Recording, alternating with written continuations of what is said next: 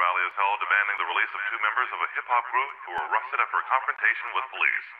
Rebel Diaz members, Quad Stars, and G1 were taken into custody in the Bronx Wednesday afternoon. A press release from Rebel Diaz says the two saw the officers assault a fruit vendor. They took out a cell phone to record the incident. The officers approached them. The authorities say the duo became unruly with the officers who were helping sanitation and health officials investigate illegal fruit vendors in the Bronx. But community members say that's not the case. They got me in handcuffs. I'm down in Central Booking. Handcuffs. I'm down in Central Booking. Handcuffs. I'm down in Central Booking. Handcuffs. I'm down in Central Booking. I want to turn them off. Water patches at it again, beating up the South Bronx. Cop watching for the criminals that work the system. They put us all in prison. I will not be a victim. I will fight for the future of my unborn children. I got soldiers marching outside the 41st precinct. Never expect the numbers will multiply. This is unjustified, unjust people lying. They attack the immigrants, always working so the real estate developers can get to working. For what it's worth, I've been prepared since birth to read the number off the bed that's pinned on the shirt. And for that, they got me cuffed, acting all up, chokehold. I can't breathe like I need an asthma pump. And I'm glad my boy Bill caught y'all on tape, because he gotta show what happens in the hood every day. Come on.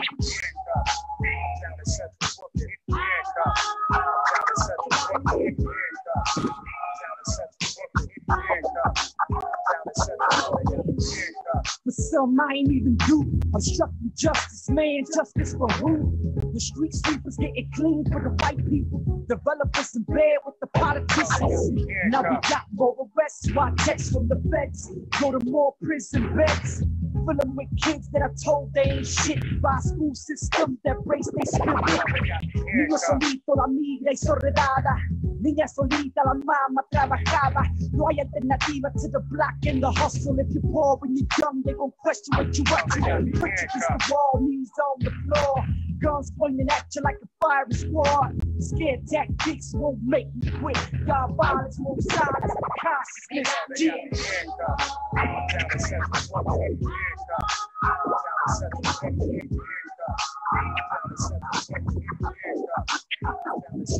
No sleep, no water, no food, no drink. Just ticks on the clock, not the time to think. Dreams of revolution with upscale weaponry, psychological warfare, is bullpen therapy. 42 inmates, the toilet smell nasty. Screaming out for justice so my voice get raspy. Smoking by the toilet, they flushing the smoke. Staring at the empty wall, but we really hope. Spirit so strong, my people protested for us. I swear I heard free the rebels as the chorus. Somebody with money wants to get rid of the vendors, and I think gentrification is the secret agenda. See, let me break it down. Let's keep it real simple. The vendor got harassed by the health official. The health official's mission was enforced by the commissioner, so the mayor and his investors can all be richer.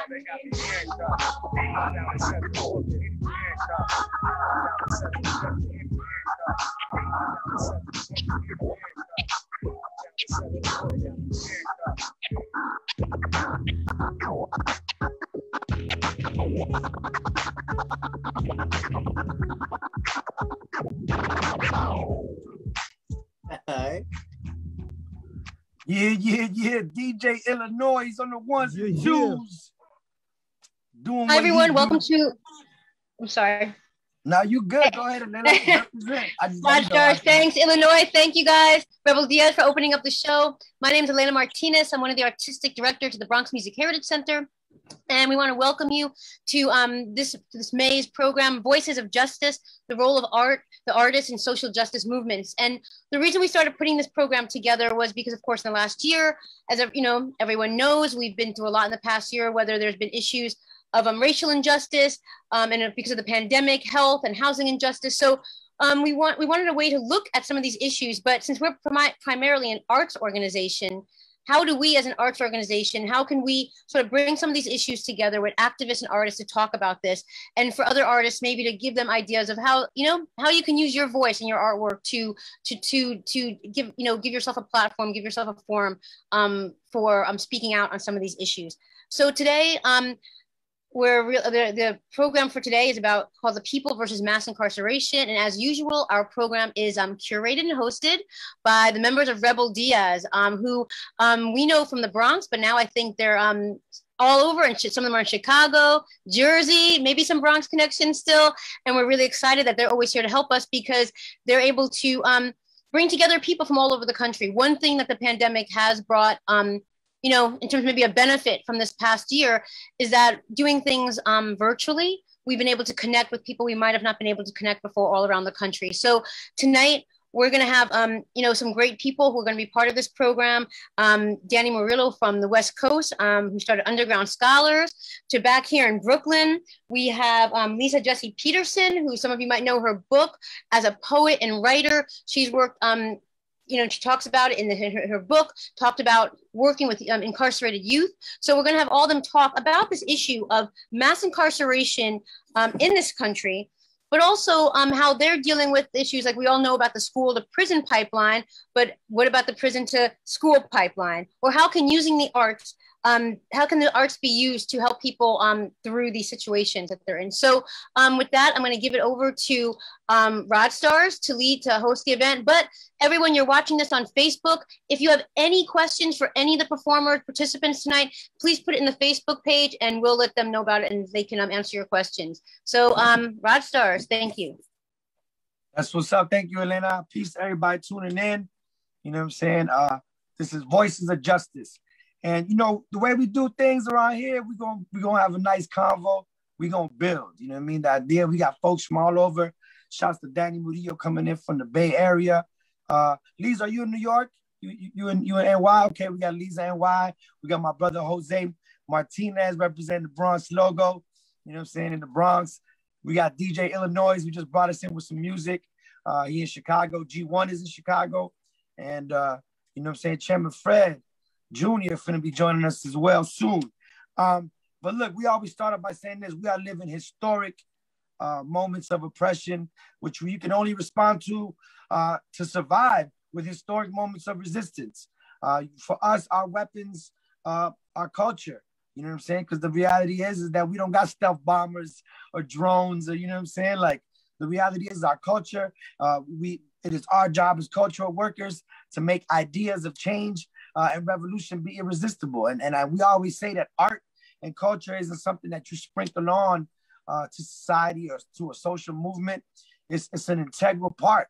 It's one of the main ingredients, you know what I'm saying? And whenever you have art and culture that comes from communities that are oppressed, 99% of the time, the messages that come out from those communities are going to be messages of resistance, messages of survival, and messages of upliftment. And so for us, you know, we come from hip hop culture, but we also, you know, I have always shown, you know, the last Voice of Justice, we had the last poets on, you know what I'm saying? And so we show love to the spoken word.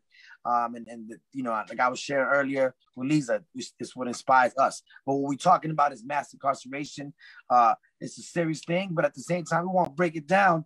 Y'all know how we do. We always try to break it down so folks understand. We don't want this to be an academic lecture. We want this to be a conversation, because the reality is that mass incarceration, people getting locked up, people going to jail, affects everybody. It affects everybody because of the numbers of our community that are going to jail. And so we need to put that into context historically. So I want to pass over the conversation to my brother G1, who in Chicago. You know what I'm saying? It's crazy because we Rebel Diaz, but we all in different places, so we don't really get to see each other that much because of everything that's going on. So G1, break it down. Welcome, brother, for being, and I always, you know, got you on deck because you always bring that knowledge. And so break it down for the people so they can, you know, see what's up. Word. Thanks, Rob. Peace to everybody. Peace to the Bronx Music Heritage Center. So yeah, we just gonna want to set the foundation of our conversation today. And peace to Danny. Peace to Jose BX. Peace to everybody joining us. And thank you, Rostars, for helping put together this amazing, cool people coming together to share ideas.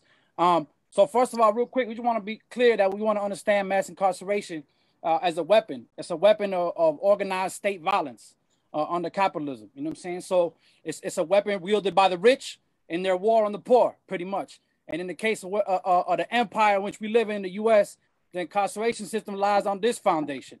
And that foundation is the foundation of European colonialism throughout the years. You'll see a map here that shows all of the different places that was conquered by Europe, the different European process of colonialism. This next map shows the enslavement of African people. People was taken from their lands and taken to the Americas. It's a foundation of the wealth in the country that we live in. And we look at the loss of land for indigenous peoples on Turtle Island. This is the foundation in which our incarceration system stands on. These are supposed to be videos. I'm not sure if they playing here. They playing for y'all? Nah, they're not playing, right? All right, well, that's cool. But we're gonna see. Let me see if I can get this through here. Boom. Well, there you go. Well, now we see the land loss slowly but surely. All right, that goes down. But we resisted, and I think that's what Elena was referring to at the beginning. Rastars as well. We had our spiritual songs of resistance. We had our quilombos and maroon territories throughout the Americas, liberated spaces where people could practice their culture against these new forms of colonialism. But the oppressor was scared, so they banned the drum, right? They banned the U.S. Army used different forms of new technologies like the phonograph to document indigenous dances, to surveil them in order to eventually eradicate them from the land. All right, so we see here how technology was used. We have the example. I'm not sure if y'all seeing this here, the prison blues. Y'all seen any images, or y'all just seeing text right there? No, we see them. Y'all see that? Y'all see that file right there? Right now it's just text. All right. Yeah, now I see it. Now Well, I see it. So you know, we had this legacy of our culture being exploited, and is seen as fear of what we face. When we talk about the culture that we use and the mediums of communication that we use, a lot of them has been invented and funded by a war economy, which is the foundation of the empire we live in as well. This war economy and a lot of the technologies that we use to communicate today was funded by this war economy that's based on conquest, that's based on a system of settled colonialism and incarceration. All right, and so in the 20th century, in the second half of the 20th century, that oppression that was going inward now goes outward to the rest of the world. Imperialism, all the places that are in red in this picture right here are places where the U.S. and CIA intervened after World War II. All right, in our country of Chile, where me and my bro is from, marks the beginning of what we know as neoliberalism, which is a fancy way of saying new capitalism. That's the system that we in to this day. All right, and it started with this experiment with a coup that resulted in thousands of people dead. And the result was a new economy that privatized everything: education, and privatized healthcare, pension plans, roads, water, electricity. And that model has become global in the last 50 years. So we're going to look at that, because if y'all look at this date, it's September 11th, 1973. Well, this is the Bronx Music Heritage Center, because on August 11th, 1973 was considered the first hip hop party. Kool Herc got together his peoples and was cutting up the breaks, considered one of the high points, the beginning of hip hop culture, or one of the points of beginnings. And that's August 11th, 1973. And so we're going to look, because this is the world that we live in today, is this economy that was created from the 70s moving forward. All right. And the hip hop was our resistance to that. And so we're going to look at these last graphs, and then we'll continue the conversation. This graph shows the number of manufacturing jobs that was lost in the United States. It starts in 1970. The overall trend is manufacturing jobs going down. All right, so places where before you could get a job at a factory and feed your family, starting in the 1970s, them jobs went overseas. They went overseas through this project right here, right? The U.S. military intervening in other countries in order to secure natural resources and exploit the land for the benefit of the corporations. And so that's why we had loss of manufacturing jobs in the U.S. since the 1970s. Again, we're going to continue looking at that year, 1973, the decade that hip hop started. All right, this graph shows productivity. The dark blue line is productivity. The light blue line is hourly compensation, wages, salary. All right. In the 1950s, after World War after World War II, everything's going good. Things are being produced. People are making money. At one point, right around 1973, those lines diverge. The productivity keeps going up. The wages flatline. All right. One last graph. This graph shows the number of people incarcerated. It starts in 1925. It's pretty steady for most of the beginning of the 20th century. Well, guess when it starts to skyrocket just a little bit? If you look here around the middle of the 1970s, there's an explosion in incarceration rates. The decade that hip hop began, we had about 200,000 people incarcerated in the United States. More than 45 years later, that number is almost at 3 million. If you count the number of people that are on parole, probation, house arrest, that number, or in immigrant detention centers, that number is going upwards to 20 million. So we live in an era of mass unemployment, of stagnant wages, and as a result, mass incarceration. When we talk about mass incarceration, we have to be clear it's a result of the economy and the needs of the ruling class. And at the end of the day, when you talk about settler colonialism, which was the graphs that we were showing at the beginning of the slave trade, of the loss of land, right here in the U.S. for indigenous nations, that's settler colonialism. And settler colonialism don't just mean you go and take the land. It means that eventually the people that you're going to take that land from is going to be okay to get rid of them, to eradicate them, to be able to be in their place and to silence them. And so we see that for the sector of the populations that haven't been needed for the last 50 years, the result has been to warehouse them in this mass incarceration system. All right, in that same decade, in the same era, 1970s, moving forward, the military spending has continued to go. So we can't separate this system of mass incarceration from this militarized economy that's the heart of the empire. And hopefully, as we move forward with the conversations that we go on, we could talk about this situation, because this is what the prognostics are. They're saying that, oh, incarceration is going to actually go down moving forward. Okay, well, maybe mass incarceration and the traditional system of incarceration that we've seen may change. But what we're looking at in the future, and this is the part that maybe we could talk about more later, is this idea of e-carceration. And we're not just talking about ankle bracelets and house arrest. We're also talking about that entire system being expanded to everybody. Rostar, you talked about the idea that, you know, we can't all be, if none of us free, can't all of us be, what's the, I gotta say it better. If all of us ain't free, ain't none of us free. All right, and that's the idea I wanna take home, because again, if you continue this idea that we're living under a settler colonial state, at the end of the day, they're going to make sure all poor people, don't matter if you black, brown, red, white, Asian, indigenous, whatever you are, if you're a poor person, eventually they're going to deem you like you unnecessary to the global economy. So when we talk about automation, when we talking about the ideas of the future that could be amazing to be able to serve humanity, but if it stays under the power of the capitalists, under the power of the ruling class, what we're looking at is a system where this incarceration, this mass incarceration, goes beyond just a few million people, and it goes into entire sectors of society that is deemed unnecessary for the functioning of the economy. That's it. That's what I wanted to share. I don't know if I rambled too much, but peace to everybody for listening. And I definitely want to get into more of these conversations in detail with the folks that's here building with us today. Yo, my man said, give me 10 minutes to break it down real quick. I feel like I got nothing else to say. No, that's correct. Appreciate you, G, for always coming up. I feel like G got like a knowledge section that we have before every Voices of Justice, where he breaks it down. And we asked for that because I think it's important to put things in context, right?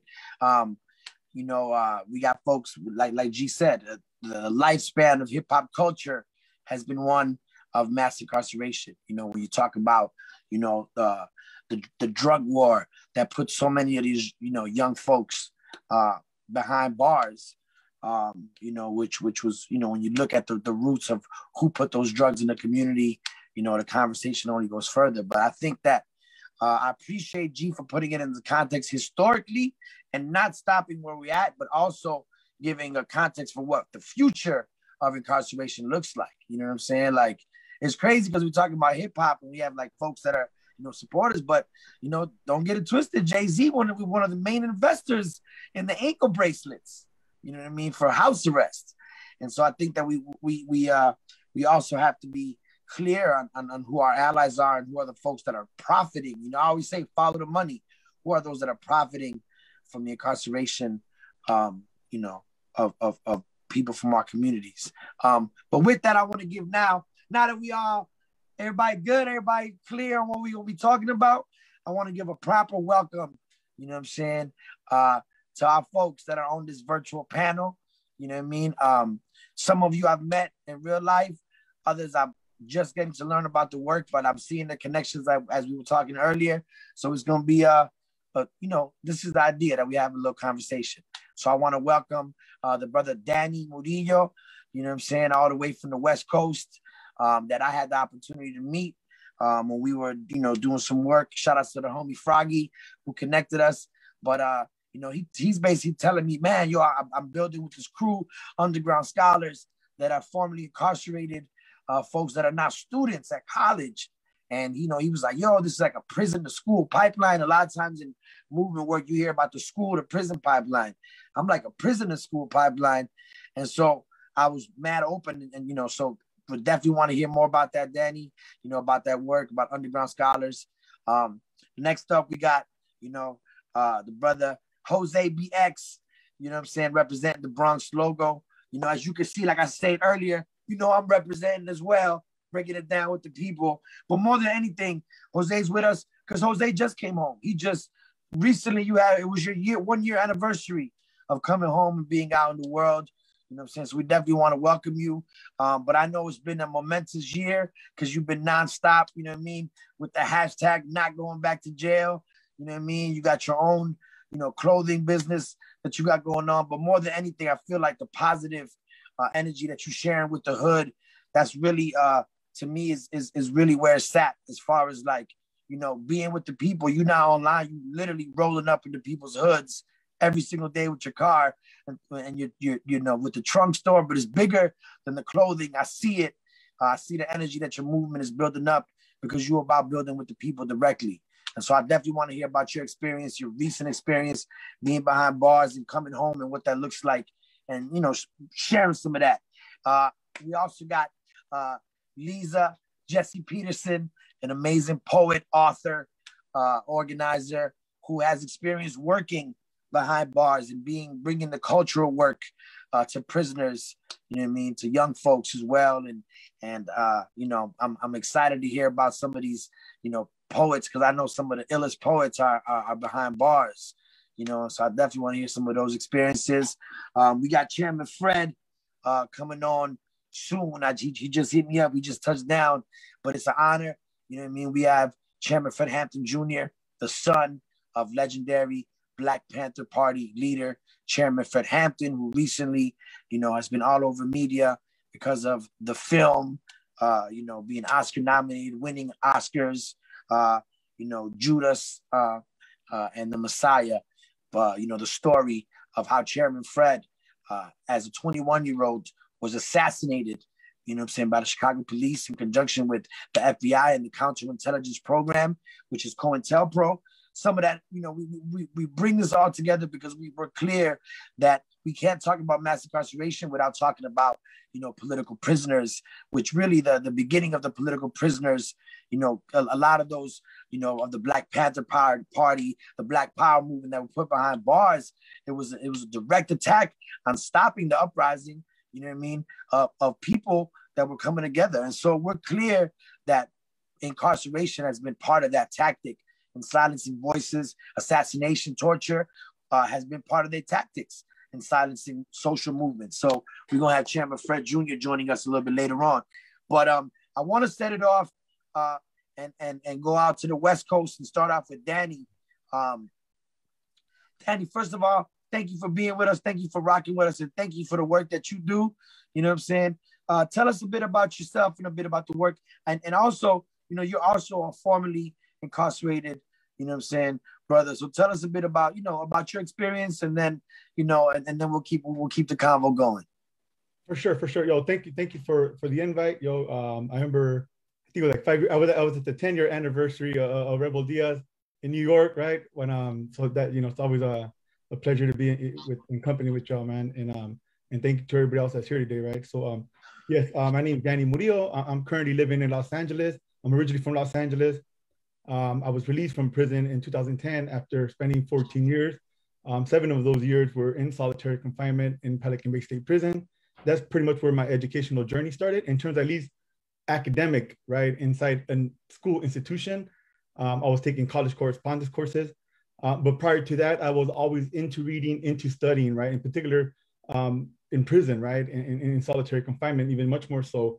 The exposure to education that I was being exposed to by the people around me, right? We weren't doing college courses, we were just learning, educating ourselves, right? But the education was critical, right? I remember being introduced to Eduardo Galeano, right, in prison, right? You know, some of his writing has been very inspirational and foundational for me, right? Su Comandante Marcos, you know, so upon release, I knew that I wanted to kind of continue my education. I didn't know what I wanted to do. Somehow, some way, I got into UC Berkeley. I snuck my way in there. And on my first day there, I met another individual who was also in prison, in solitary confinement, same place. We knew the same people, but we never met each other. And from there, you know, we started building, right? We started building together to establish a program, Underground Scholars. It was just a student club. Now it's a student program. It exists in seven other, it exists in 7 other UCs, either as a student club or as a student support program.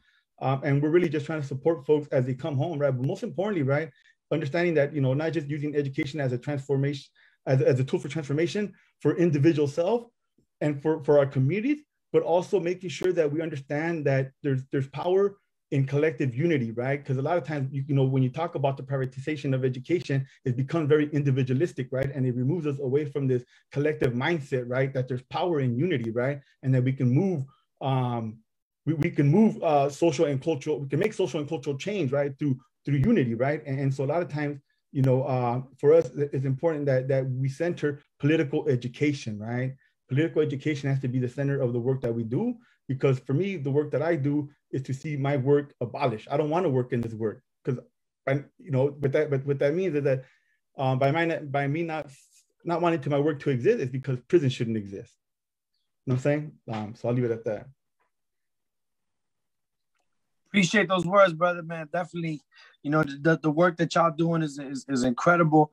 And you know, one of the things that impacted me about the time that we visited y'all was that you guys had opened up the membership of Underground Scholars, not to just formerly incarcerated students, but also to family members, you know what I'm saying, of people that have been affected by incarceration. So I remember in the offices, there was like a young compañera whose father had, you know, I guess was doing like a really long bid, you know? In Illinois, he was doing a long bid in Illinois, in the state prison, Wendy Pacheco, yo. Yeah.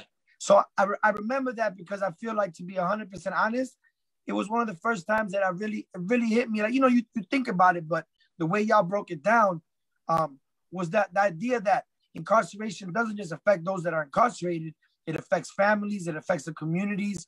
And, you know, so if you're talking about like the stats that G was throwing out earlier, that you have almost, you know, 3 million people, you know, plus folks that are on, you know, parole, probation, or folks that are in immigrant detention centers, that number goes up to almost 12, 15 million, if not 20 million, right? When you have all folks that are living in the shadows of also being undocumented. But it just shows you how that if those are the folks that are affected, imagine the families and communities, it's a way larger number. And so to kind of keep the conversation flowing and going, and we're going to get back to you, Danny, but I feel like that's a perfect segue to pass over the conversation to Jose. You know what I'm saying? Jose, you know, introduce us real quick, but also, you know, tell us about your experience. You just came home.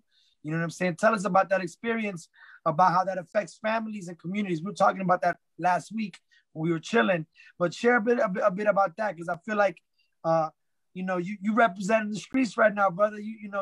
We could talk about incarceration all day. Danny did 14 years, but you just came home, you know, less than a year, you know, about a year ago. So talk to us a little bit about that, about what you're doing. Well, I've been home a year.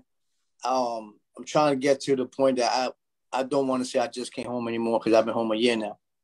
But, you know, as much time as I spent in prison, it's still a year. It doesn't even average out. So you still feel you just came home, right? But let me talk about the kids. You know, the kids, when you have a parent in jail, and which, like, I had a parent in jail, I put myself in their shoes. And their father used to pick them up every day. Then their father stopped picking them up. Their father used to come to the music recital or parent-teacher night. Now their father ain't there.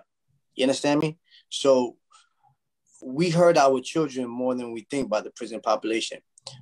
But I don't like to say that it was just my actions. I feel like society itself sets us up for prison.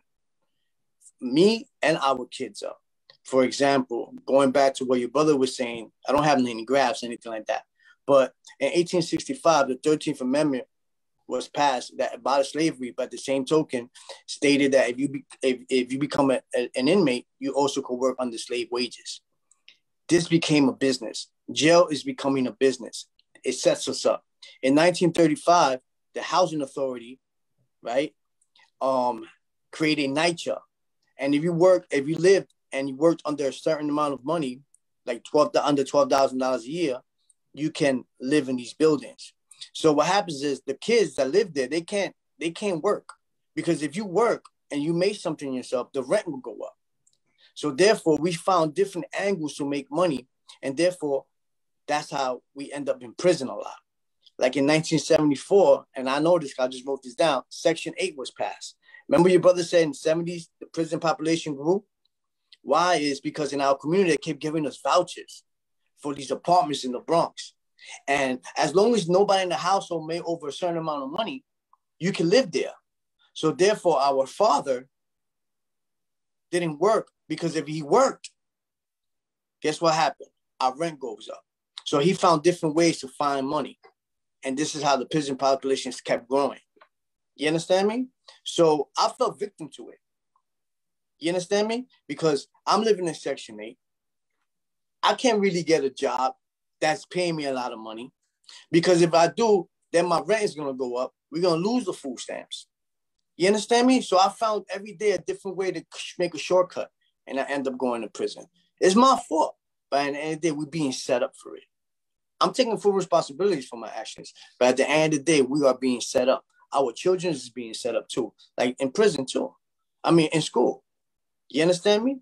You go to the metal detectors, but the next thing you know, when you're in Rikers Island, you already know what to do. Crazy. That's crazy.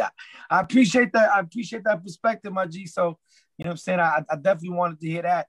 You know what I mean? Just and that visual image, you know what I mean? I do workshops in high schools, and we got to go through it all the time. And so just seeing, even in my high school, when I went there, it goes all the way back, you know what I mean? Living that experience as well. So I definitely appreciate that perspective. We got Chairman Fred on. Chairman Fred, right on, brother. Right, you got to unmute yourself, Chairman. Right on. I'm self-critical for coming in late, man. But good to see you, man. Is that light too bright in the back? No, that's you. You just shining, man. You naturally shining, brother. We already know. So you're right, man. Man, good to be on deck, man. You know, I'm honored and humbled to be on with you. I'm just getting in. So, you know, bring me up to speed. Where we at? Well, yeah. So you arrived right on time. Right on time. Right. Perfect. We just doing the introductions. You know what I'm saying? We have brother Danny Murillo from the West Coast. I know you got a lot of family in the Bay Area, so now you got another comrade in the Bay Area to connect with. You know what I mean? That was breaking it down. We got the brother Jose BX, that he entrepreneur from the hood. He got the clothing company, the Bronx logo. Just came home, you know what I'm saying, a little bit more than a year ago. And you know, we have the comrade Lisa Jesse Peterson, an amazing artist, author, poet, that's been doing amazing work behind bars with young folks, you know what I'm saying, and spreading the revolutionary culture. And so, you know, since we got you here, definitely want to, you know, bring you up to speed what it was, but to also welcome you. You know, before you were here, I was talking about how, you know, we go way back with Chairman Fred, you know what I mean? We, you know, we at this point, we consider you fam.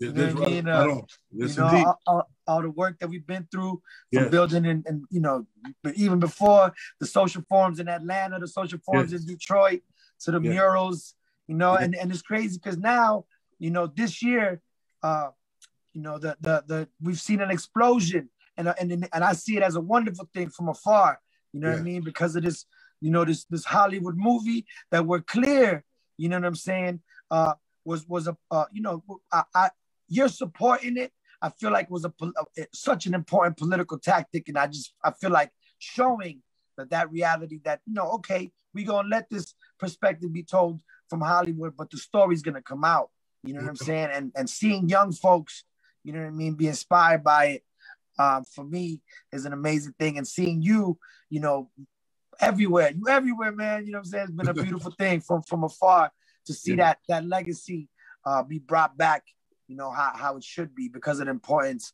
of the legacy of your father, Chairman Fred. But not only that, the work that you've maintained in your life, you know what I mean, is also a lifeline, a continuation of that. So I want you to just basically just share a little bit, folks that are tuned in, you know what I mean? We on Facebook right now. let folks know What? a bit about Chairman Fred. Yeah, we live right now on Facebook. I feel weird. I won't say that. Yeah, I mean, I ain't been on Facebook in a while, so hey, let me go in. Let me see the time. There you go. Talk to us, Chairman. How you been, man? I've been good, man. First and foremost, I'm honored and humbled to be here.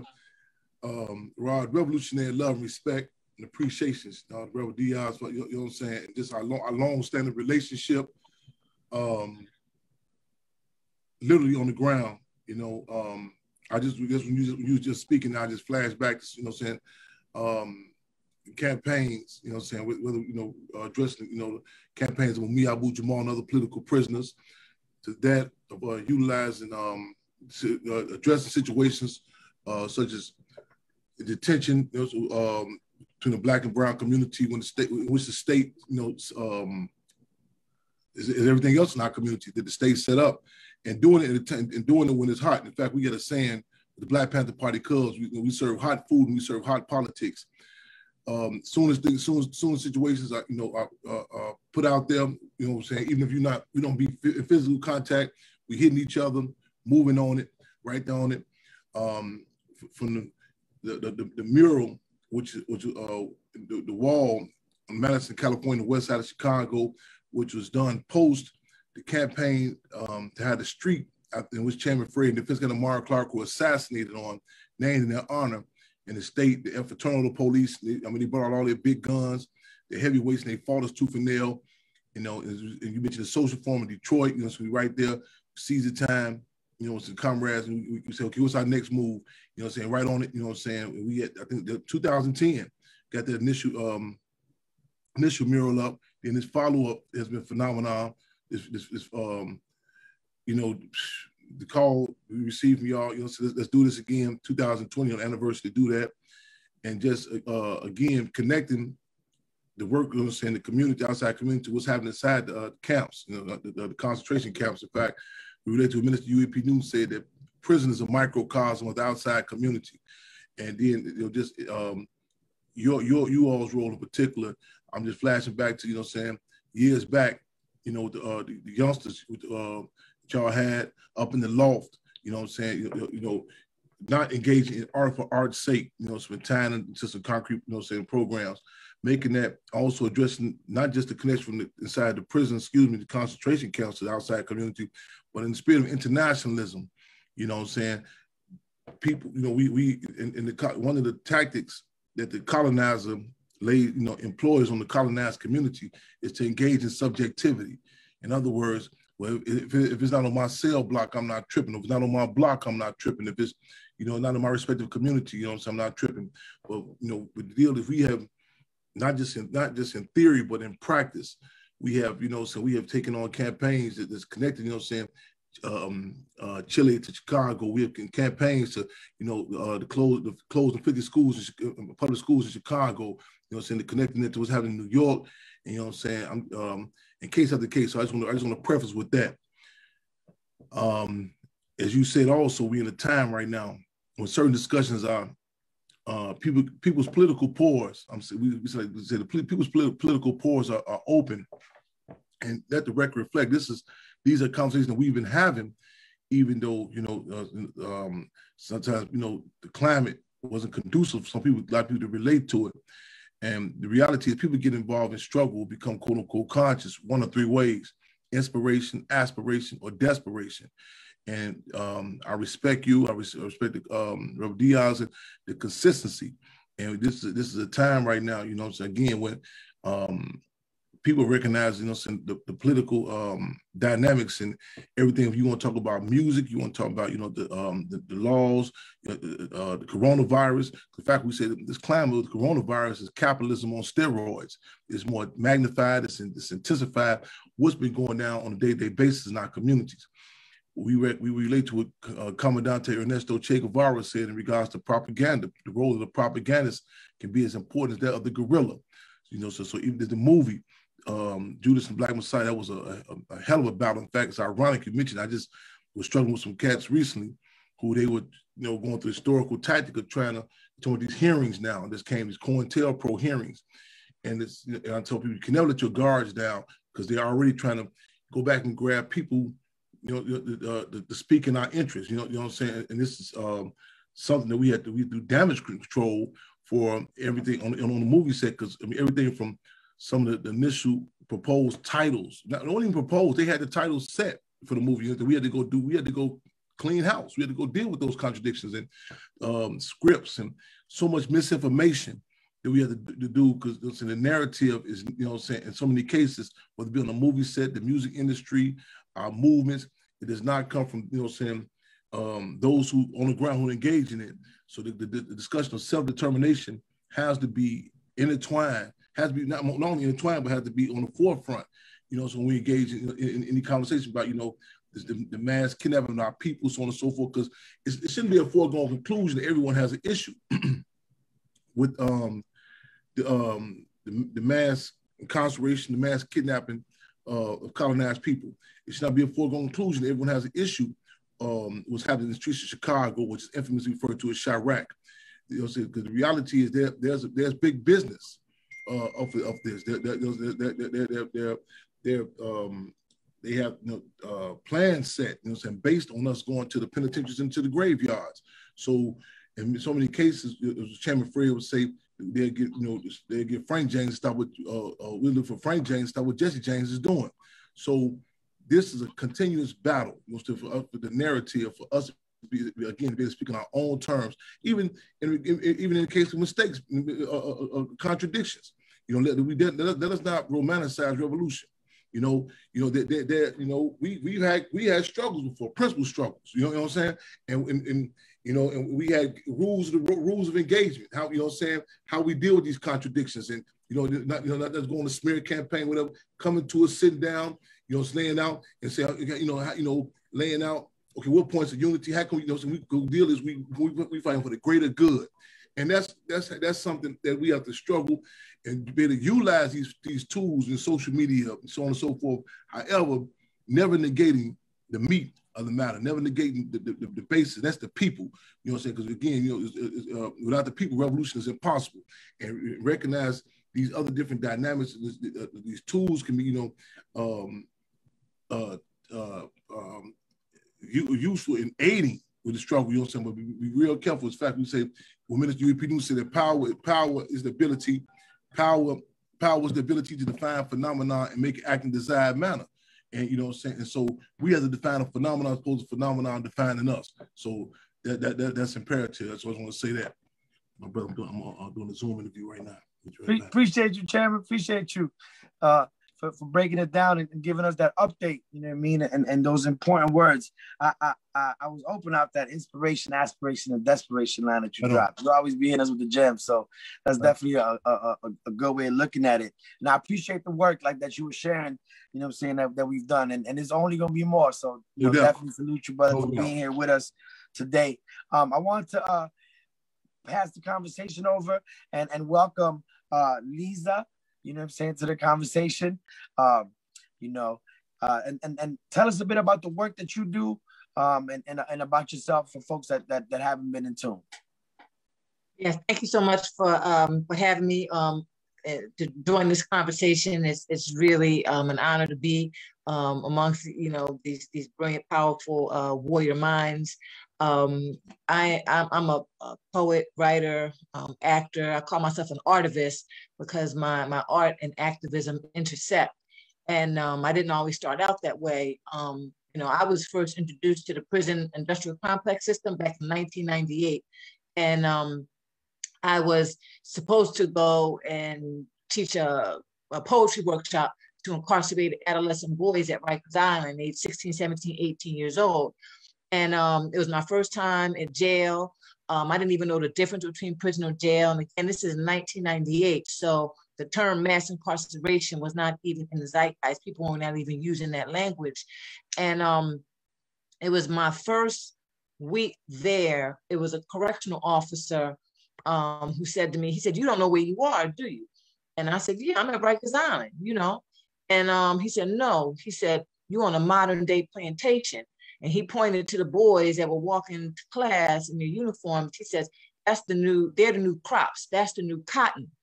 And I had never heard this language before, this metaphor of prison being, you know, compared to slavery. And he goes, I'll tell you what you do. When you go home, you put prison industrial complex into the computer, see what you find. And when I see you tomorrow, we're going to have a conversation about it.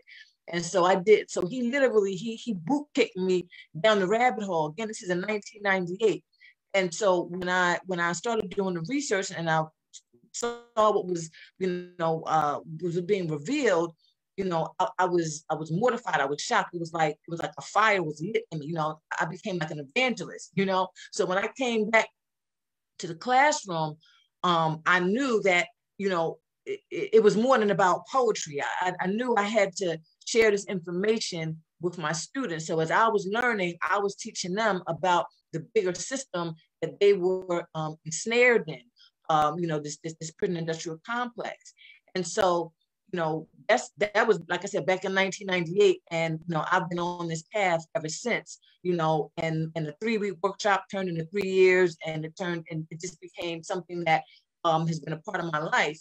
And, you know, when, you know, at the same time, I had, you know, my boyfriend at the time was serving time in a federal penitentiary. So in addition to working with adolescent boys every day, right, and, you know, learning about the prison industrial complex, going home studying, I was just gobbling up information, and I couldn't believe that there wasn't, like, nobody was really ringing the alarm with the bell, you know, about this situation in terms of, I mean, you know, in the conscious community, yes, but as far as like art, like why, you know, nobody's talking about this. And so when I went to go visit my boyfriend, and I had to go to Columbus Circle in New York City. I had never been to prison, right? So I had been to jail teaching the boys, but now I'm on the bus and I'm a visitor. So I'm not coming in the same way.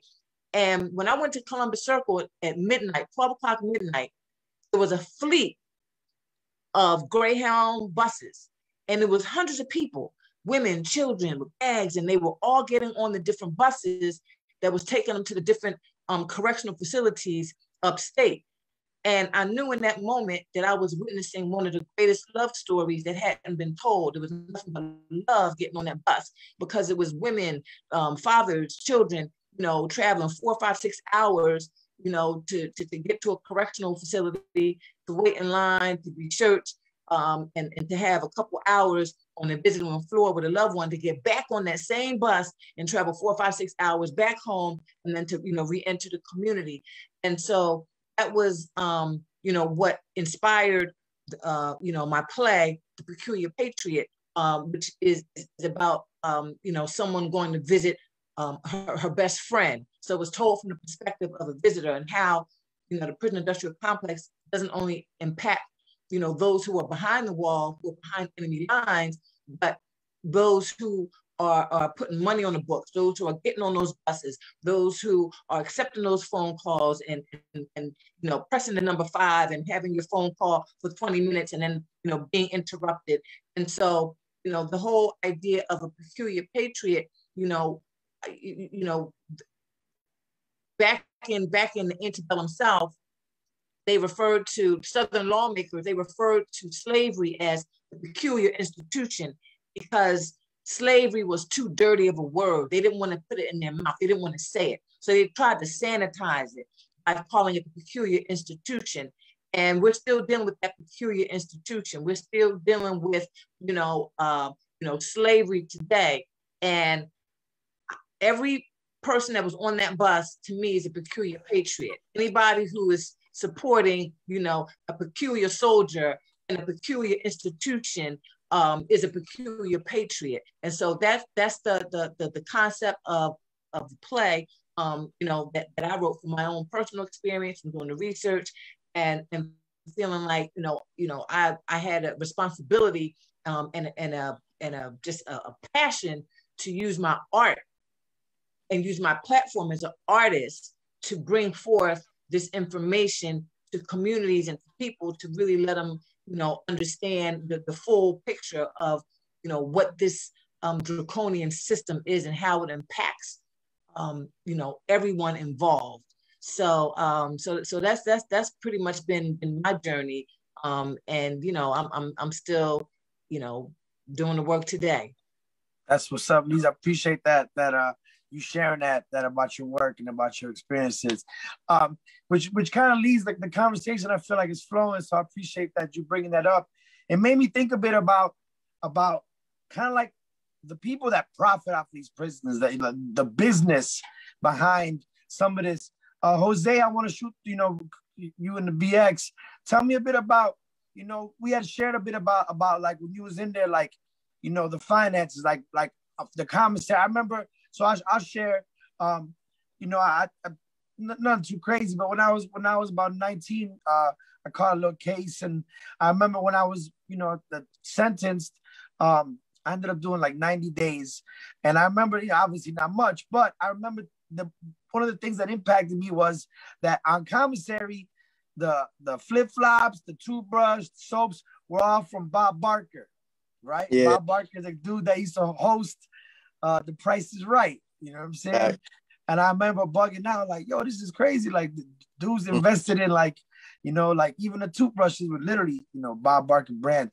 Tell me a bit about your experience, Jose, with some of that and just, you know, how commissary worked and stuff like that.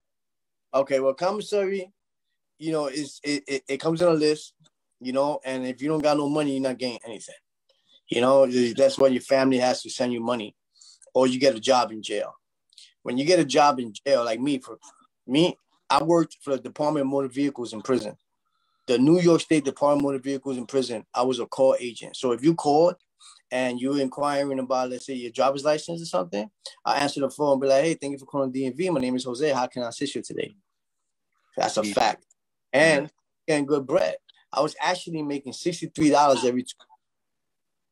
You understand me? So I ain't need nothing in jail. I was like El Chapo, right? For real. So that's crazy. I didn't know that story about the DMV. That's wild. Yeah. So $63 every 2 weeks is when you break a crime, you fall under the 13th Amendment, and therefore you can work under slave wages. So when you put people in these prison populations, you got Coldcraft, which is another company that uses inmates, you know, to produce tables and chairs, and they sell it to businesses across America at a crazy flip, because you getting it on the low and you got inmates working on slave wages. So this Coldcraft, you said? It's called Coldcraft? CORAFT. It's a private company. You can't even buy stocks in it. That's that fucked up part about it. Let's talk about stock. When you're an inmate, when you get indicted, you get bonded.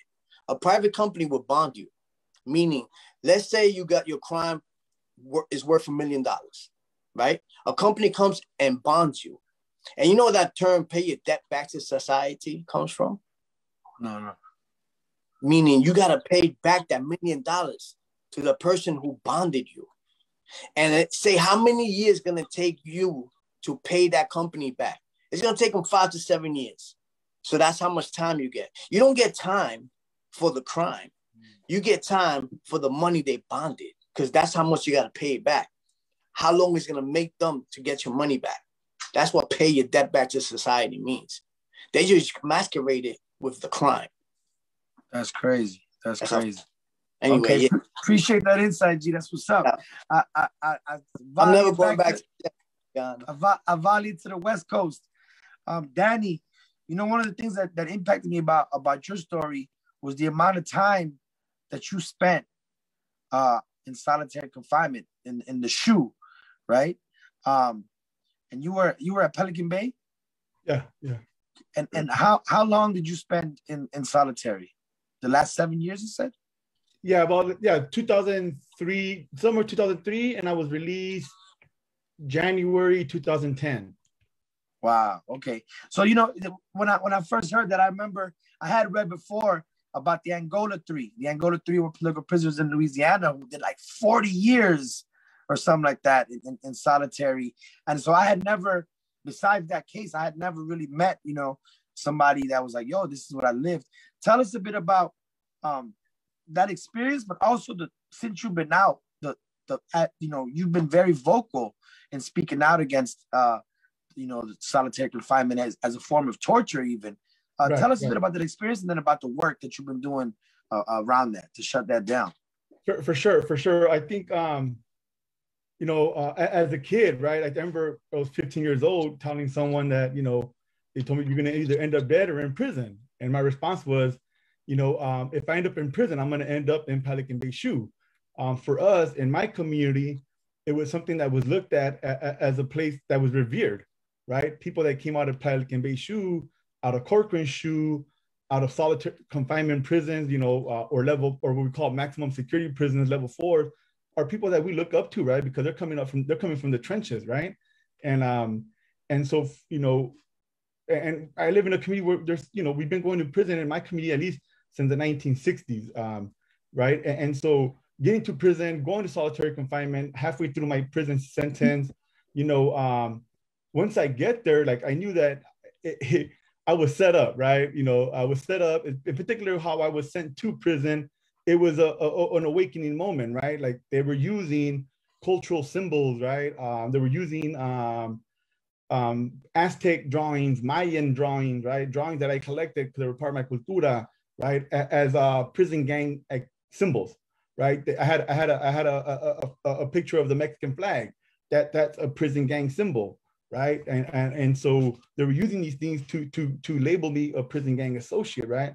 And so for me, what that said is that, you know, your cultura is a crime, right? For Black people, it was, you know, having literature of Asada, having literature of George Jackson, that would label you a prison gang associate or a gang member, right? And so what they're doing, they're trying to take away the things that are going to empower you, right? And so what happens is like in general population, when you tell somebody, hey, let's read a book about the cultura, let's read a book about the Aztecs, like, nah, fuck that shit. I'm not gonna read that and end up in solitary confinement because I want to learn about my people. Like, nah, I'm good, dog. You know what I mean? And so we stay in this you know, very individualistic, you know, inmate mindset, right?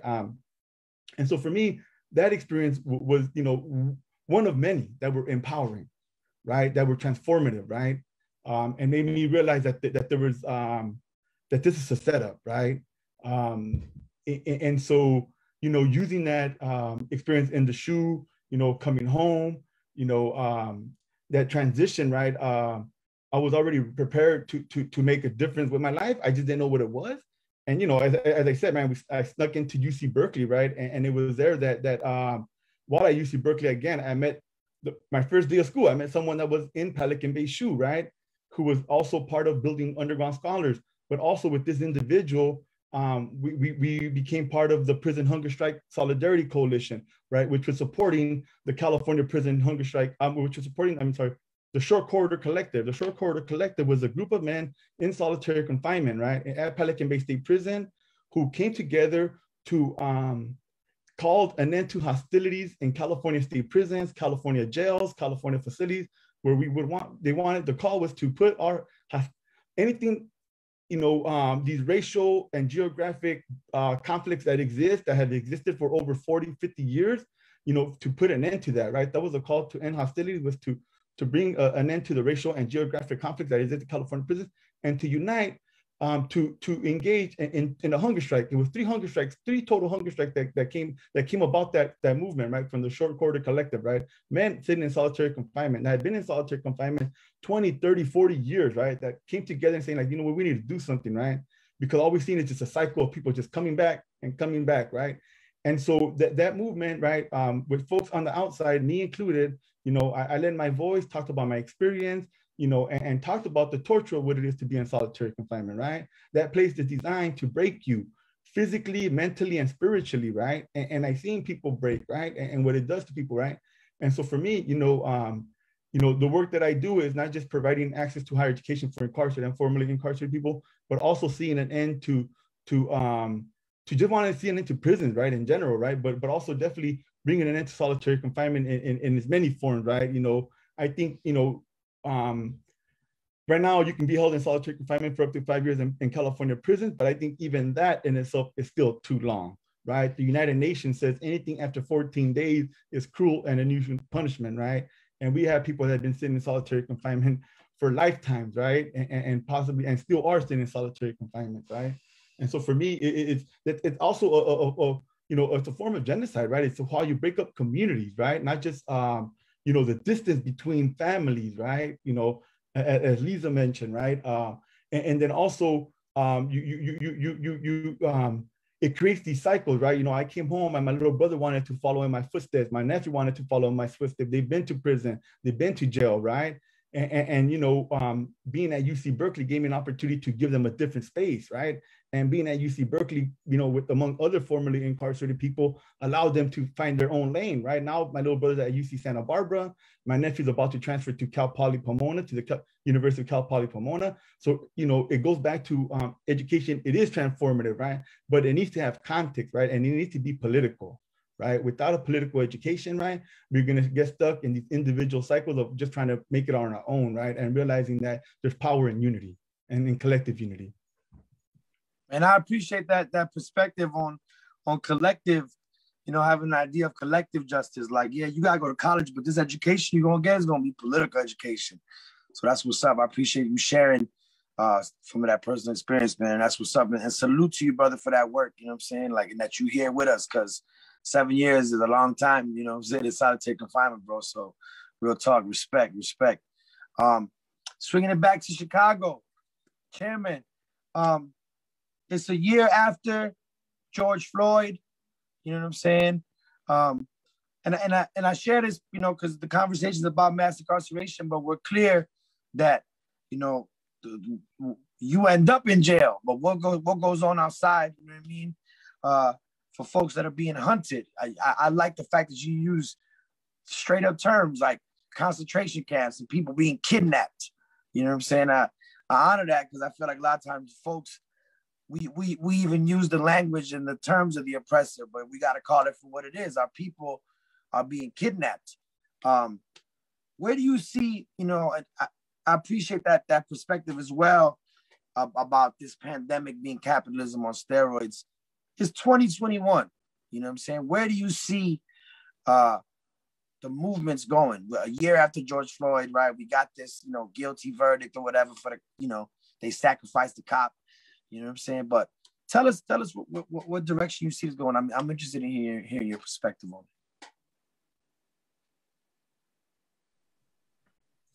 Right on. It's, you know, it's tug and pull, highs and lows and struggle. And, you know, I said earlier, just Ministry of News said the prisons are a microcosm of the outside community.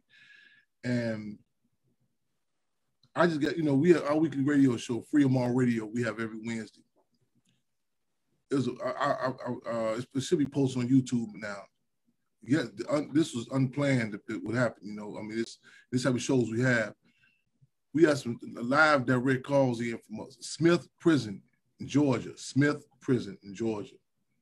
And these guys was literally telling us, this one cat, they gave me a heads up about a week ago, said we about to file this lawsuit, so on and so forth, and it's stressing the importance of the outside support. And we have a program called One Prison, One Contact. But let me tell you about what's happening in Smith Prison before I talk about that. And it was giving the details, horror details. What's happening right now. I'm not talking about, you know, some years back. To within this last week's time, guys was talking about in the prison on a gallery, this individual being inside the cell, they on the gallery, and they hear him, the guy in the cell, and the guards put this individual in there. They know his mental health issues. He's got one guy in the cell, the guy's screaming through the door. He's tied, the other guy, cellmate, is tying him up, raping him, stabbing him to death. And, you know, so this is Smith Prison this week in Smith Prison. Last week, a couple weeks ago, another guy literally hung in the cell for I think over 20 hours. You know what I'm saying? Just hanging in the cell dead. And while this is going on, we get some calls. We get another call from jail, from the concentration camp. Some of the women in Illinois, and they're talking about the different. You know what I'm saying? The brutal atrocities happening. You know what I'm saying? As we speak. You know, talking about the forcing of the vaccinations on them. You know what I'm saying? There's so many, you know, horror stories. Again, it's I recommend people check it out. But this whole I would say even the George Floyd case, we can't afford just even having a reactionary assessment of it. The stage of the game we in, one, is terrible, but it's fine, because again, there's a struggle coming from the ground up, but historically, it's always an attempt to, as Malcolm X talked about the initial the March on Washington, when the state said we can't stop it, co-opt it, water it down, change it, make it something to be. We're the climb when you see, post, you see cases such as Diamond Lavish Reynolds, Philando Castillo, when he's murdered by the police, and her right there saying in plain layman's terms, you killed him. Her coming out of that jail with the balled up that Newport box of cigarettes and saying you killed him. Not saying I'm gonna wait till my lawyer come before I speak.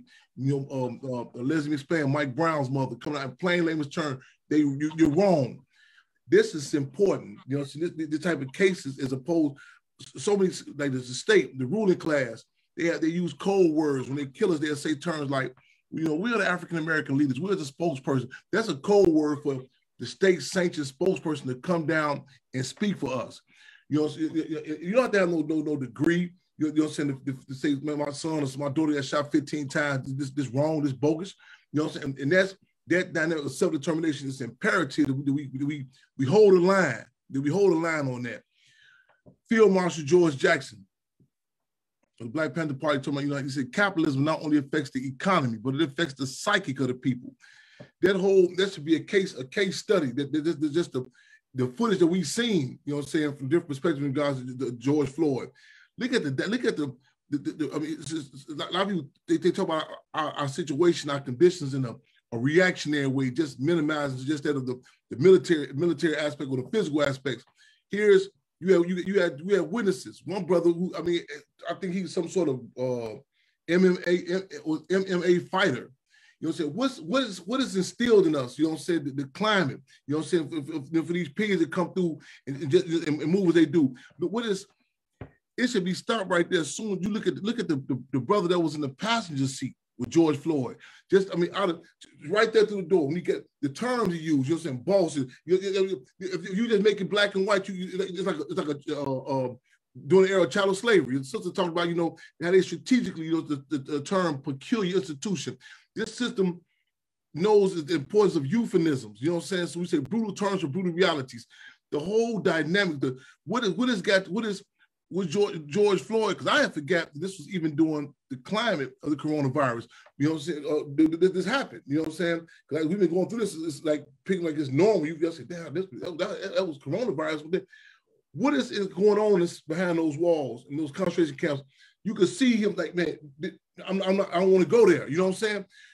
These are type of questions. You have to say, what is the breaking process? And it's I equated to when the photographs were released in Abu Ghraib, Baghdad, by the guards, mind you, by the guards. This is the arrogance. The guards, the guards have released those videos of prisoners in Abu Ghraib, Baghdad, with dogs, being sitting on the private parts of prisoners, stacking people up on top of each other, naked. And so one guard worked in SCI Green when Me Abu Jamal was there. So these homegrown terrorists, you know what I'm saying? So you know what I'm saying? They took this. It was acknowledged across seas. They're right in the U.S. And they asked some of the prisoners later on, so why didn't you talk about this? Some said we tried to file grievances. We tried to go through the process. Nobody would believe us. Other prisoners said we were so embarrassed. What happened to us? You know what I'm saying? There are so many atrocities. You know what I'm saying? That what I'm saying. This conversation. It ties into any conversation you want to have, whether it's about reparations, because the reality, African people, you know what I'm saying, Puerto Rican people, people in Chile, all colonies communities have been ripped up for a lot of resources. To this day, the oil, copper resource, but the most valuable resource that we're ripped up for is bodies, our people, you know what I'm saying? And I'm not just limited to that of doing the Atlantic slave trade, I'm talking about present day.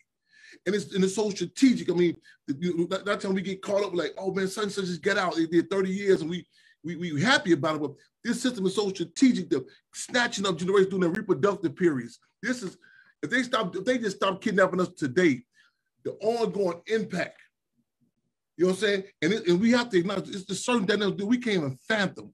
This is, you know what I'm saying? In Pontiac, Pontiac, Illinois was the infamous Pontiac 17 uprising happened in 1977. In fact, Larry Hoover, chairman of GD, he was one on that case. In fact, Mayor Daley Jr. was the state's attorney on that case. You know what I'm saying? Pontiac, when I was in Pontiac in 1998, they had a policy where these prisons would be brought down on visits with black net mask over the face, rubber grill over the mouthpiece. Now you're behind this glass and your child is seeing this. And then they had a convening of wardens throughout the country. And they literally came up to redesign the cells to be shorter than the average man. We couldn't even fathom sitting at a meeting saying, okay, now what's and it's not, maybe it was for security, maybe it was for better economics. No, what they would create. This, you know what I'm saying? This is the prisons are not for rehabilitation. It's designed, you know what I'm saying, to break the men, will, and spirit of people. And you know what I'm saying? Again, what it does to our community. Again, it's like, and we see at the George Floyd case, Breonna Taylor case, so many other cases. The Reed case in Louisiana. You know what I'm saying? You see the arrogance what they do in the outside community with cameras on. The arrogance. Imagine, you know what I'm saying? In fact, that we can't imagine behind closed doors. You know what I'm saying? What's happening to you? Know what I'm saying? It's toxic that you got. If you come up out of there alive, you know what I'm saying, to hold it in and not to be able to sum up politically. You know what I'm saying? I had to put a policy when I was in Menard. Menard, one of the most notorious plantations. Chairman Fred was there in 1969. I was there in 1999. My letters were like wheels. I went up on a comrade in the visual. I said, "What part don't you understand? I'm not coming out of here alive." The dynamics that I'm just flashing back now. You know, situation with Menard, man. I had to put a policy in a term. The policy was blood in my mouth. This was in Field Marshal George Jackson wrote blood in my eye. This was in response to, they would do tactics like when they would bring you up on visits. They would listen to my phone calls and they would hear mother comrade, other comrades when they come down, 10, 12-hour drive. Place you in isolation, you know what I'm saying? So you want me to get a visitation. One brother in particular was going to visit his grandmother, and it was, you know, she was up in age, and everybody knew this probably be, you know, the last time I get to see her. He goes up there for the visit, and right before they go up to the visit, they tell this cat he has to cut his dreadlocks. He has to cut his, you know what I'm saying? That's the only way he can visit his grandmother. And it was, it was known. And I remember this. Without the political assessment of why, you know what I'm saying, what positions you take, it can break you. You know what I'm saying? So I said, never swallow your tongue. Pick your moves and let your moves pick you. And you know what I'm saying? But that's the purpose of this dynamic. You know what I'm saying? To break the will spirit of men, women, and children. We had a case in Chicago. It was documented. This cat was 14 years old, a youngster. They had shot this youngster up with so much medication. It was documented. They took his sperm count down from 1,000 to 0. This is type. It's not. We have to look at this. I mean, the science to this. You know what I'm saying? We can't. We just want to have like just say, oh, it's locking us up. This racist, so and so. The policy, you look at the move, the children that move, was exposed by Penn State, different universities, having the remains of the babies at the bombing in 1985. The complicity, the judges, the courtrooms, the businesses, all of the different dynamics, the different tentacles of imperialism, and it's political. And that's how we have to sum this up. Everything is political. I appreciate you, Chairman, making these international connections. I know Danny was hitting me up about that before earlier about having a conversation because it's real. I had no idea that what do you call it? That one of those guards in Abu Ghraib had been one of Mumia's guards. That's a crazy, you know. I think his name was Grainer. I think his name was Grainer, if I'm correct. I think his name was Grainer. And so I share that because, for example, you know, G started it off. It kind of comes full circle with the conversation. My brother G started it off with some graphs showing, you know, basically mass incarceration. You can't talk about it without talking about colonialism, about the genocide, about slavery. You know what I mean? Like, this is the foundation of what we're dealing with. And so I think it's crazy, you know, like, you know, we're from Chile. My father was tortured by School of the America trained, you know what I'm saying, torture tactics. We export these torture tactics, you know what I mean? When we talk about Danny doing 7 years in solitary confinement, these are torture tactics that are part of imperialism that is not just used and prison populations with, you know, prisoners from here. So I appreciate those international connections. Right now, we have genocide going on in Palestine. We have people being murdered on the streets of Colombia, you know what I'm saying, for resisting. When we talk about U.S. empire, who are the number one allies of, you know, Latin America? Colombia has, I think, about 12 military bases. You know what I'm saying? Yeah. 12 military bases that they have in Colombia. And so when you talk about mass incarceration, you know what I'm saying? You're talking about a drug trade that's been ran by the CIA from day one. They choose who's going to be the next cartels. And so we're clear that what's going on in Colombia, we have to make those connections, you know what I'm saying, to a prison population, because we're clear that, you know, U.S. imperialism has funded, you know what I'm saying, we've funded wars, you know, with the supposedly, you know, war on drugs. And so I appreciate you bringing them international connections. I want to invite my brother G. G, you want to do, because I know Atlanta always be asking us to do a little joint, so we always got to bring the culture up. So we're going to do a little joint real quick. G, you there? Illinois, you here? Let me see if my brother's still around. Yeah. What up? Yeah. I'm here too. All right, so we're going to do a little piece. This is a piece that we had rocked and dedicated to the Angola 3 and Sekou Odinga. And so welcome home, Sekou. Sekou been home for a couple years. Welcome home, Eddie Conway. Welcome home, you know, the move. But we also say free them all, because we're clear that, you know, we still have too many of our freedom fighters behind bars. And we're clear that, you know, mass incarceration starts with the political, you know, incarceration of political freedom fighters and who are now today our political prisoners, that we should never, ever forget. You know what I'm saying? People are in love with, you know, the ideas of Black Panthers, but we're forgetting about our Black Panthers who are behind bars. So this is a joint that we did, produced by a brother out of London, Agent of Change. And it's called Unbreakable. G, we haven't performed this ever. I don't think we've ever performed this, but we're going to perform it for y'all tonight. Let me make sure my speaker's on, and then we do this. Let's see. Here we go. Y'all hear that? Yeah. Free Mumia Abu Jamal. Free Russell Maroon Schultz. Sundiata Kolai. Welcome home, Sekou. Welcome home, Eddie Conway. Let's go, y'all. Free them all. Y'all. 6 by 9 foot solitary cell. Talking to myself with nobody to tell. Conditions so hell, but we shall prevail. Freedom of jail. Freedom of jail. The cause then and now is gonna always be noble. I see the youth working, so my spirit's so hopeful. They try to break the spirit for decades inhumane. So much pain through their lives, but they so unbreakable. 40 years ago, Louisiana was the place in a country where your fate is still decided by your race. Where rage can be defined by the state as a way to misbehave, so they put you in the big no sun race. Church on Sundays, hope you pray, because I can't wait to see the day that we can all get away. And when you hear my music play, I hope you relate and feel the pain that these freedom fighters locked away. Can you see we enslaved? And we still get slain, and they still walk away like we got nothing to say. We need freedom today, tomorrow, and forever. I'm just trying to live better, so I'm writing this letter. What the Panthers stood for is still relevant, even though Trayvon looked related to the president. Racism so alive, and it's so evident. The killers watch me, so you know it's at the president. 6 by 9 foot solitary cell. Talking to myself, nobody can tell. Conditions so hell, but we still shall prevail. Freedom of jail, freedom of jail. The cause then and now is gonna always be noble. I see the youth working, so my spirit's so hopeful. They try to break the spirit for decades inhumane. So much pain through their lives, but they so unbreakable. Long corridor, food scraps on the floor. Voices calling out from behind the cell doors. Window to the world, 4 walls of concrete. I'ma be in this world without demanding they be free. 3 million in jail, the numbers swell. Ever since COINTEL, how many prisons they built? Killed and infiltrated, put our leaders in cages. Flooded the drug trade and locked up a generation. But they ain't killed the spirit. We had children and grandchildren. Neighbors that listen ideas that can't be in prison. The mission remains. Political prison, the struggle won't be in vain. Things gonna have to change, keep game. I'ma build a platoon, a young Russell Maroons, so we can free Sekou, Mutulu and Oscar too. I ain't forget about you. Them suits gonna have to pay.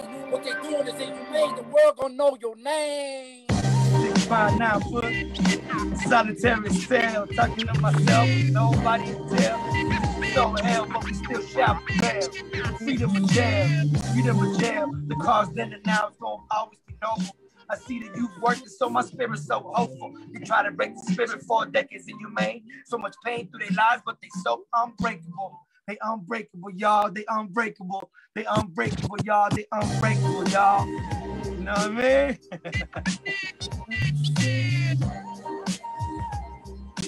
Illinois.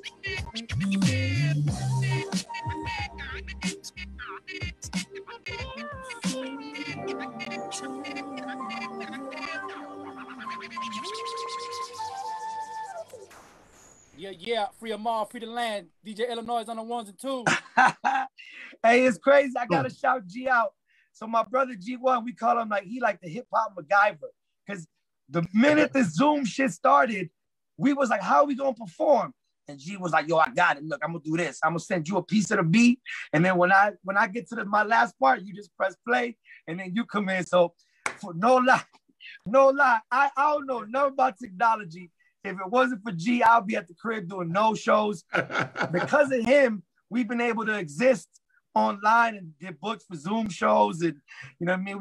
He got Illa rigged up. Illa, we all in a different crib, but that was dope. Rock. So I definitely gotta shout out G. Yes, and we happy that song was done for Sekou, but he home. You know what I mean? And it shows you that the struggle for political prisoners, is not something in vain. That they're having victories. Oscar Lopez came home. Yes. You know what I mean? But we still say free Leonard Peltier. Yes. You know what I mean? Free David Gilbert. Free Sundiata Kola. So many, you know what I'm saying, that are still behind bars. Free Mumia Abu Jamal, who's been literally locked up as long as I've been alive. You know what I mean? And so I definitely want to share that piece. Part of the work that we do, we got to keep it funky. Got to bring some hip hop into it. So that's how we always roll with DJ Illa, who's always down to jump on board.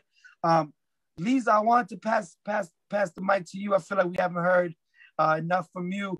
But as an artist, what do you see like the future as far as like the intersection of like arts and activism? You said you was an artivist, right? So tell me a bit about how you see arts and culture being, you being a part of activism in general, a part of social movements. Art is really critical. Art is a weapon. And the power of life and death is in the tongue. And so I've experienced firsthand the power of art and how art can transform, can be used as a revolutionary weapon. For example, I'll give you an example. And to kind of piggyback off of what Danny was talking about, education, how the two intersect. Back in January 2020, I had the opportunity of taking my play, The Peculiar Patriot, to Angola Penitentiary. And Angola Penitentiary is actually located on an actual plantation named after slaves who were from Angola. So it's actually on an actual plantation. And that's where the Angola Three were. And it was Alfred Fox, who did 45 years in solitary confinement. So it's definitely the whole prison is just a torture chamber for our people. And so, I had performed my play in over 35, prisons and penitentiaries across the country. And, when I performed it at Angola, right now I'm on an actual plantation. And it was in a chapel of 700, brothers packed. And halfway through the show, when I go backstage to, get ready for my next scene, because my show was politically charged, the brothers was feeling it. They was talking back to the stage, it was electric. And I talk about, the prison industrial complex, the prison, the privatization of prisons. I mean, I break down a lot of things, right? So it definitely has, I pack a punch. I really punch white supremacy and the system of capitalism and the prison in the face with my art. And so the brothers were feeling it. It was electric. So when I go backstage, there was a white correctional officer and who said, I was brought to Angola by a brother named Norris Henderson, who did, I think 25 years, and he was exonerated. So, he's the reason why I was able to get the kind of access to Angola. And so all the brothers, they love him because he made it out and he helps them, with their cases. So, he's definitely doing, the Harriet Tubman work. And so when I get backstage, he said, oh, we have to stop the show. It's been an emergency. And I knew in that moment that, you know, it was because of what I was talking about. Now, in all my years, I had never, ever, ever had my show stop. But I'm at Angola and I'm, you know, kicking the politics and they loving it.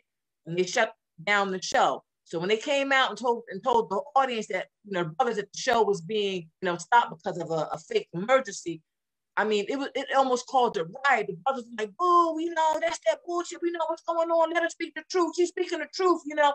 And so the whole chapel like erupted. And so when I came out, you know, to I guess, you know, bring closure, even though, you know, the show was cut short, you know, I just threw my fist in the air. And all 700 men, they stood up, they threw their fist in the air.